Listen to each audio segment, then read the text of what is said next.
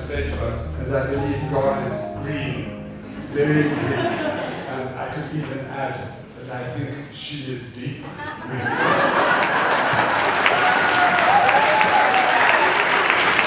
Really where the whole book comes from is the observation that our deep stories, our mythology, is changing. As that happens, the structures, the systems that we live in begin to fall apart and accelerate the transition in our stories. One observation that I offer is that our money system itself is just a story.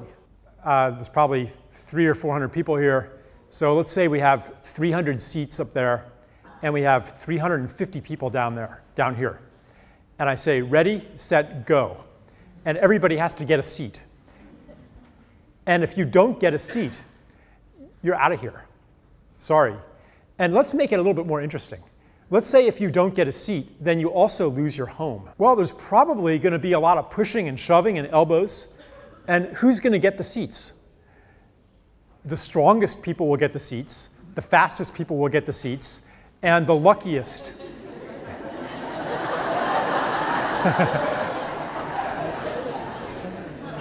But no matter how you organize it, somebody is going to be left out because the rules of the game necessitate that. There are just not enough seats. The economist observes this and says, aha, I understand human nature.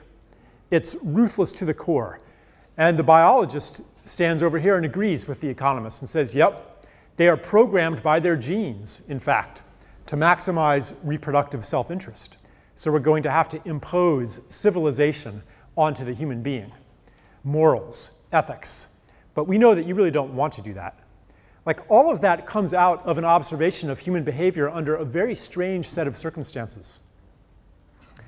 The circumstances of artificial scarcity.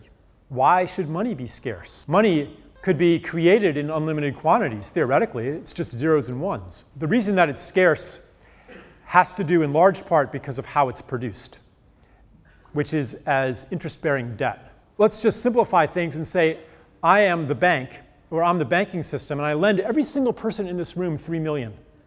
Every single one of you gets $3 million. And every single one of you owes me $6 million because of interest over 10 years, okay? Everyone has $3 million, everyone owes me $6 million. Do you see a problem here? Do you see how this is like that game of not enough chairs? What happens after 10 years? Most of you actually do pay me back $6 million each. How is that possible? It's because in the interim, I've lent even more money into existence. But that new money comes with even more debt. But that's okay, because by the time that comes due, I will have lent even more money into existence. So the system works as long as it continues to grow. So who do I lend money to? Well, you have to come to me with a good business plan that says, I'm going to create things and sell them to everybody else. I'm going to create a coal mine and mine the coal and sell it, or a strip mine, or I'm going to have a fishing trawler and catch fish, or maybe I'll find a place where everybody is pretty self-sufficient. And you take away their systems of identity. You take away their sense of self. By dismantling their myths, perhaps, which can happen through very benign seeming activities. Like you build a school there, you build a hospital. You know, what could be wrong with that? Until the kids go to school and forget how to take care of the animals, forget, you know, no longer learn the local skills of self-sufficiency, and they disbelieve the local customs and the local stories that say, here's the way that the world works. Here's what's important. Here's what's valuable. And here's who you are. You remove those things, and you create a cultural void where people are hungry for, well, once their identity has been dismantled, they're hungry for identity. They're hungry for the right sneaker. They're hungry for the right brand. They're hungry for status. They're hungry for power.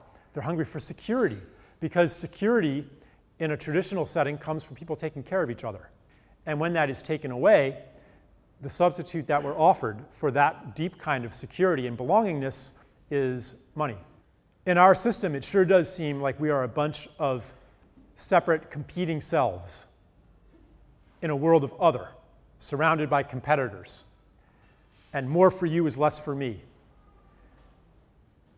But it's not like that in that little traditional village I described that practices Ubuntu, that understands that more for you is more for me, because every bit of good fortune that you have will enable you to give more to me, or to give more to the person who gives to the person who gives to the person who gives to me, and then I will give it onward. So this kind of spiritual principle of as I do to the other, so I do to myself, which is really what the Golden Rule originally meant. It wasn't a rule.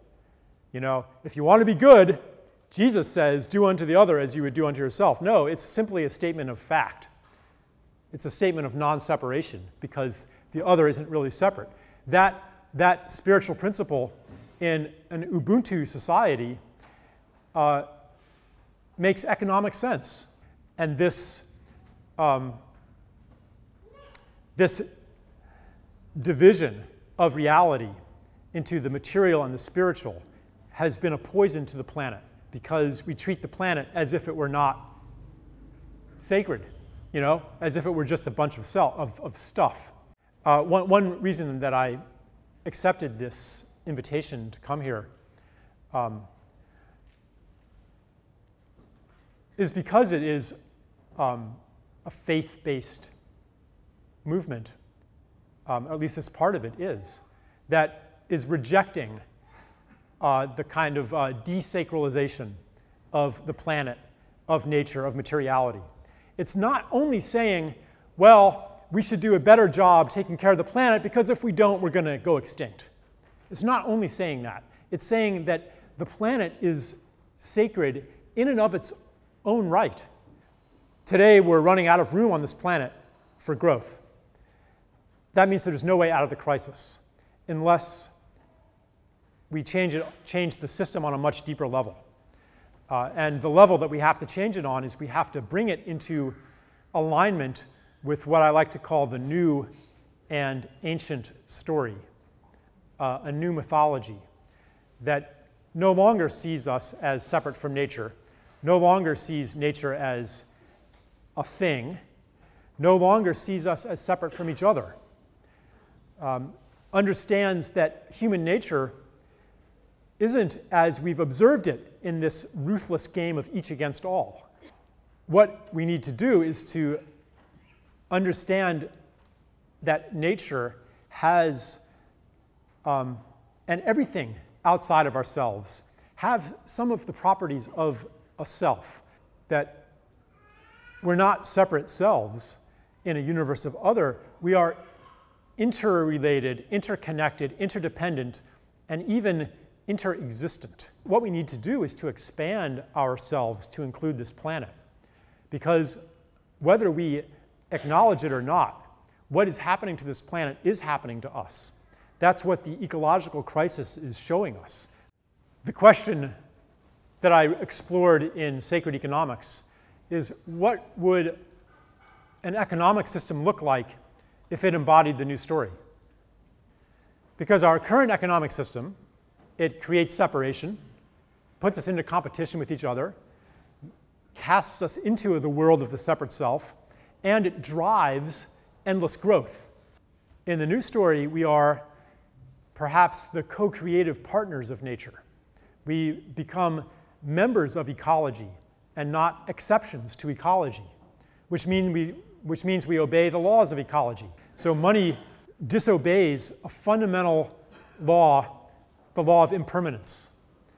It seems, and everybody on some level knows that you can't take your money with you, that yourself is not your money, but we behave very much as if it were. In my country, it's getting more and more obvious. The depression, the suicide, the anxiety, the addiction, all among the people who have won the rat race, who are at the top. This paradise has turned into a hell. And that is bringing us, along with the ecological crisis, is bringing us to a state of humility. where we no longer, in the guise of development, say, let us tell you how to live. Here, our life is the good life. Our ways are the best ways. Because our ways of knowing are better. Look what we've created. Well, look what we've created. We're coming to doubt that. So I'll just throw that in there as well, that the revolution that we're in goes all the way to that level of how we see ourselves and how we see the universe and everything in it. That's how deep it goes. So thank you.